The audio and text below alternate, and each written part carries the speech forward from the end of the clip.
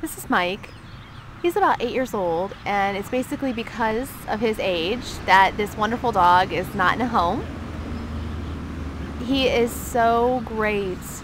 He actually, it's very sad and heartbreaking for us here. We take him into the office, volunteers will bring him in, and he will lay there and lay at your feet and just want to be loved, just likes to have his head pat. And when we go to take him back to the kennel, he lays down and refuses to move. He has to be enticed with treats. He just wants to stay in the office or right out here by the picnic table for as long as he possibly can.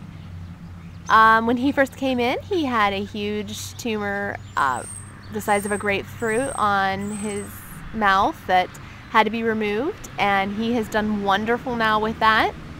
He's in excellent health now and is really ready to go live his life out in a home. Mike needs a home. He does his whole puppy dog eyes when we go to take him back, and it's really sad. He's just a sweet, great dog.